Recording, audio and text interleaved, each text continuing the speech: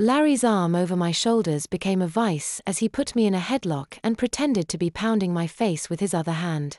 I went along with this, and each time he pretended to be punching me, I'd give a little jump and a cry of pain. It was totally fake, but this old couple saw us and thought it was real. "Hey, you there. You stop hitting on that boy." Larry let me go and I waved to the old couple. "It's cool. We were just playing around. I'm fine."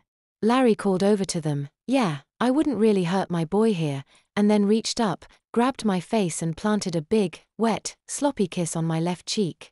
Larry and I then pretended to be making out passionately.